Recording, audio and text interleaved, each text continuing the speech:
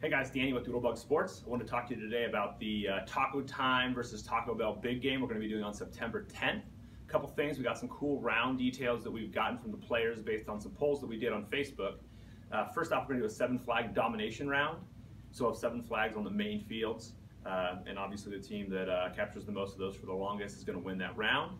We're also going to be doing, it's a living legend style game based on what I read.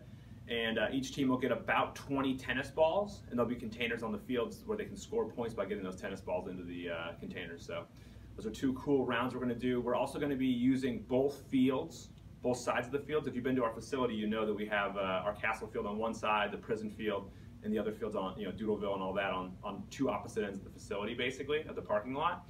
So we're going to use both facilities, or both sides, at the same time for at least one of the rounds.